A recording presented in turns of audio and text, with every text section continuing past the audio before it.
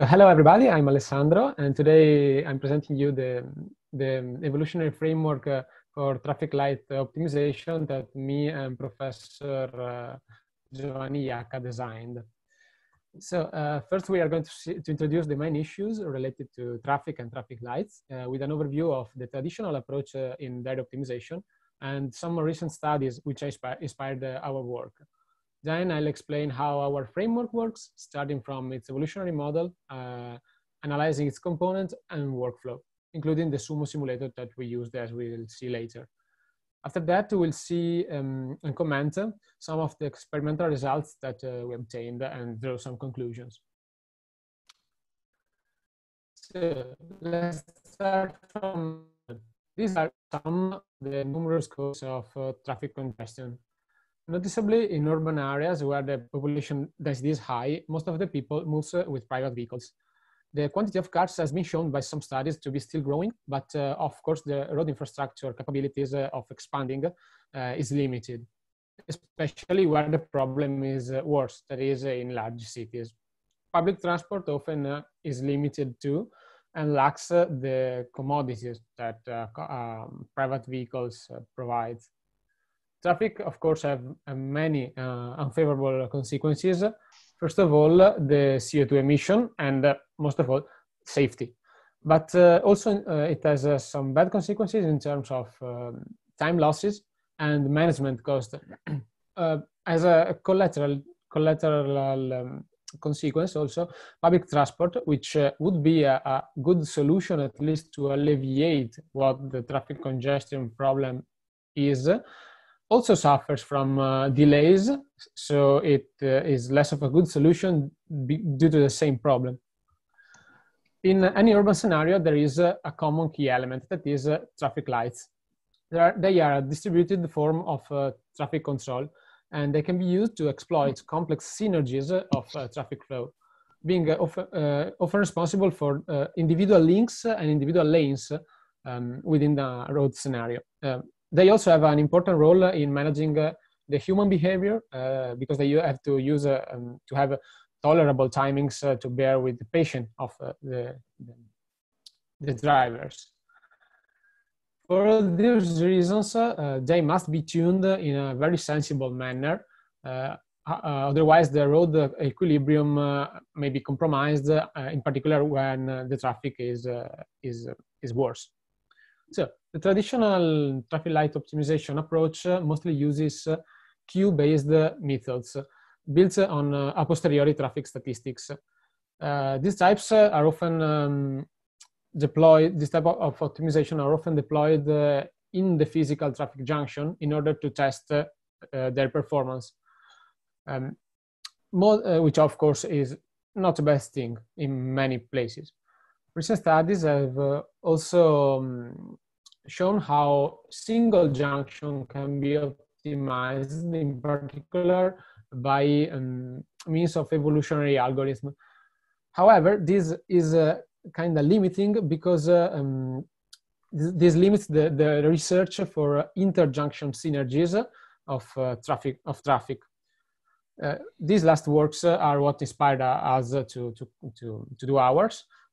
Because we also used an evolutionary approach, but we applied on an entire map, so an entire set of junction on a specific scenario. So let's see how our traffic junction tuner framework models the optimization problem. The genotype represents a configuration of a given base scenario, so that an individual corresponds to a specific map. It encloses information about the type and timings of every junction. In fact, a population of these individuals is evolved by means of an SGA2, and by using as fitness a multiple arbitrary combination, as we'll see later, of metrics collected from the simulation of the individuals themselves. We use the Sumo simulator to benchmark these individuals, gathering directly from it the metrics that we use as part of our fitness. The genome represents, as I said, all the junction in the selected scenario. So it has as many genes as the junction in it, specifying the type of the junction and the traffic light timings. as shown on the schema on the right. Genes are subject to mutation and crossover between alleles, which acts both on the corresponding junction type and traffic light timings, in order to exploit what may be good in one scenario and in another, and exploit the synergies between the combinations. For what concerns the initialization, the first individuals starts all with junction set to priority, which is the standard junction where the highest priority road takes the right of the way. All the characteristics of an individual are applied on a base scenario, on the base scenario map, which we took for our runs from OpenStreetMap. So our model makes some important simplification in order to limit the search space. The only allowed type of traffic junction are standard priority and traffic light. All the other possible types, for instance, roundabouts, zip merge, are not considered and not allowed, and they cannot, and nothing can evolve into one of those. In fact, in the initialization problem, in the initialization procedure, this problem is solved by converting each junction of the original scenario to the priority type. Traffic light timings are also the same for the entire junction, which means that the edges incoming into the junction have exactly the same time for the red, yellow, and green phase, which of course is limiting, as a more important road may need some more time than a less important one. Also, another simplification is that the green light is activated only once, for one edge at a time, which means that, for instance, in the classic four-way cross-shape traffic junction, only one edge at a time would get the authorization to pass through the junction. We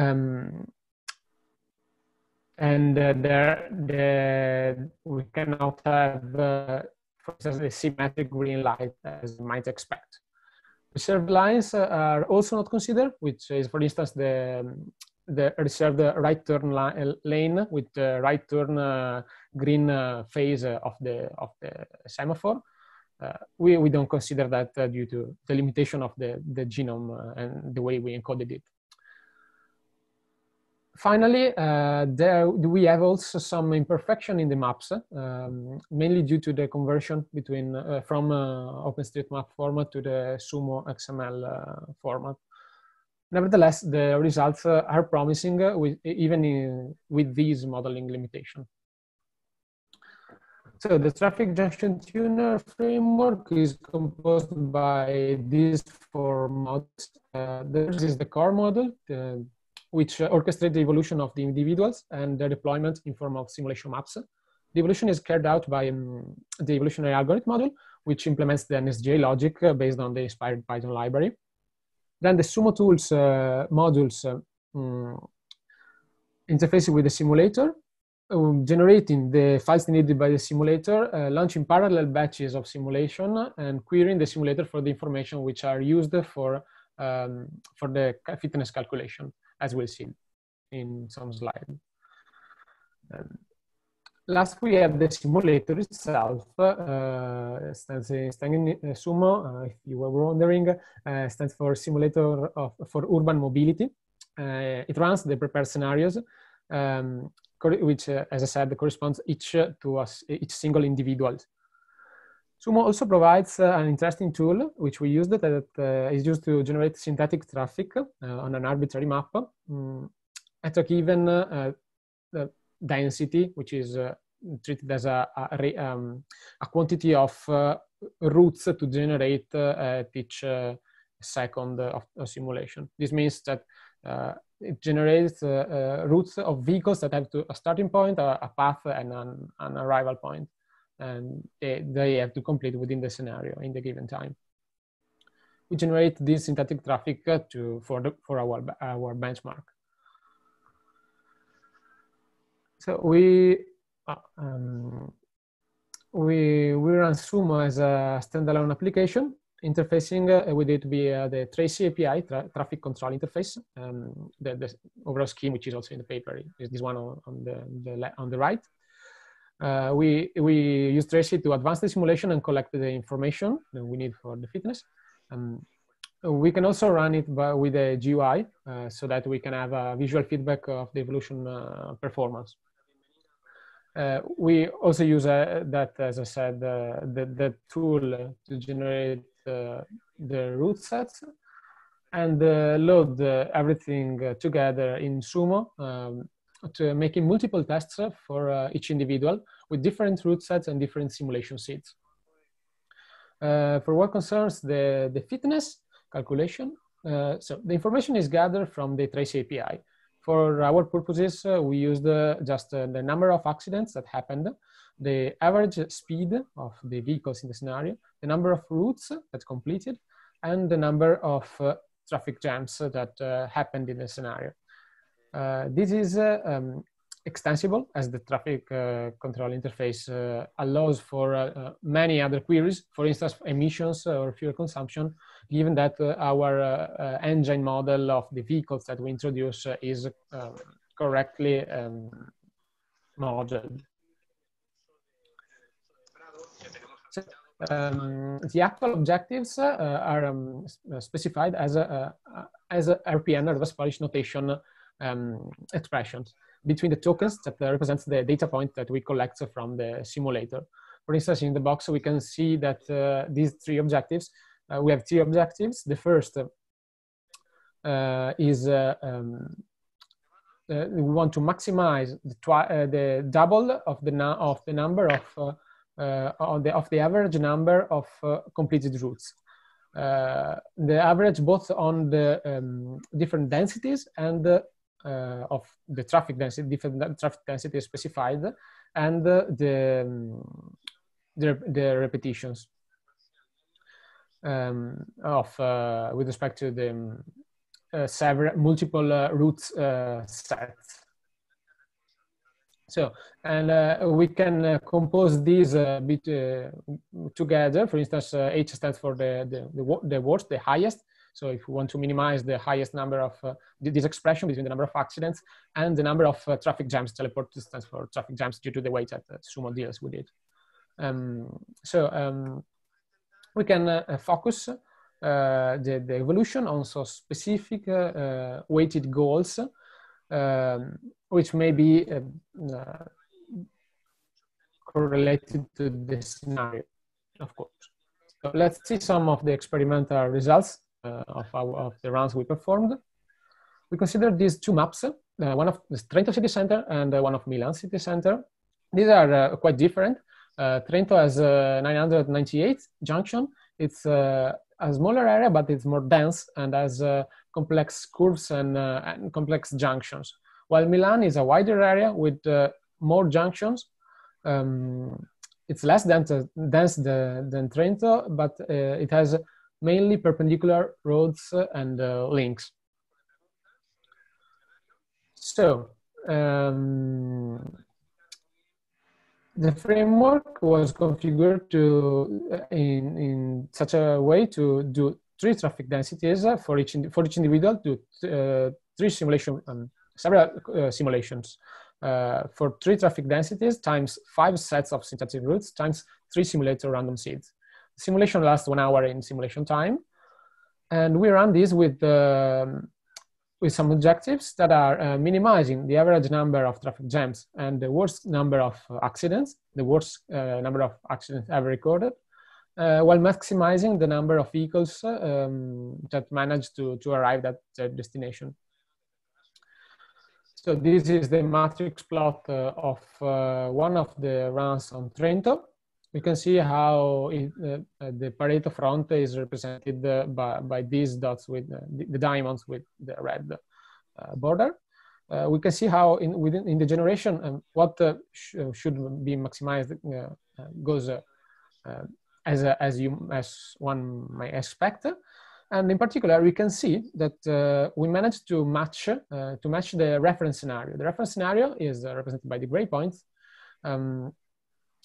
Is a set of runs, of simulator runs, performed on the original scenario map, independently from the optimization problem, the optimization process. The fact that the evolving individuals managed to match this performance is quite good, actually, because the reference scenario does not suffer from all the simplification that we have done for our model. So it has synchronized traffic lights, more priority between roads, and more complex phases, and also different type of junctions. So, and we also registered some improvement in some metrics that were not set as fitness, we used as fitness. But we also noticed that using too many objectives slowed down convergence, achieved good results, but slightly worse than with less focused objectives. These are some box plots of the objectives over each generation. We can see how also the variance is controlled, and the generation performs as expected and gets better as we want. So these are the other another run on the Milan scenario. It's similar. The results are similar. We observe an improvement over the generation, but in this case, the reference scenario is even outperformed by the last 10 generations. The evolution was a bit slower, but it was expected due to the scale of the map. Here you can see the same box plot as before. The variance can use some more improvement, maybe with some more generations, but we see that the results are anyway quite good. Oh, by the way, the plots, both these and the previous ones, are normalized, so these values actually are scaled. The 0 is actually 0, but which is good because we reach 0 accident in most of the final, well, not for the Milan scenario, but in most of the final Trento scenarios. And so we can draw some conclusions. Observing the experimental results, we can say that both the Trento and Milan runs have been successful, both for the complexity of the first and the scale of the second. Having a more or less similar result between the different runs on a specific map. Overall, the results are good, in particular, considering what noticeable simplification that we made for the traffic junction themselves. For what concerns the framework, further improvement may be adding more vehicle types, like trucks and buses with custom densities, and also adding more intersection types to the model in order to be more realistic, to have a more realistic behavior. Summing up, we built this traffic junction tuner framework integrating Sumo and NSGA2 with a greatly customizable objective definition, and it can be used for the specific objective of a specific scenario. The results are overall convincing, and we look forward for road planners and local administrators to make good use of this tool. So thanks for your attention. Okay, thank you very much, Alessandro. Very nice presentation. Anybody else have a question? You can use the chat or raise your hand. Okay, anyone? Well, I have one question. You mentioned that the fitness function has several ways to tune the decided output of the used Have you tried a different combination of weights or something like that, or? No, actually, we used we thought about weighting the objective this way, like using the RPN itself to use a coefficient for each metric to custom weight the objective. Mm-hmm. If I understood your question. Okay, okay. And what about the execution time of the algorithm? Actually, not that bad. It depends on the quantity of vehicles mostly, and on the precision that we want from Sumo. The time step that we set, the time step that we set for each simulation step. But we ran this for it was like 3 days, and I did more than one test on the small scenario, on the Trento scenario, while Milan took a bit more, but I don't recall if I ran multiple tests at once. I think I did, so I didn't record this very well. Okay. Even though the machine we ran, this was not a very powerful machine, was not an HPC. Okay, see. Is this whole system available for download to play with it? Or? It's on the GitHub. I forgot to put the link. I'm gonna put it in chat. But well, it's already in the paper. The GitHub. It's link? in the paper. Yes, sure. That's great. Okay. Any other questions? Okay. So thank you very much, Alessandro. Thank you for the attention. Virtual clap to you also.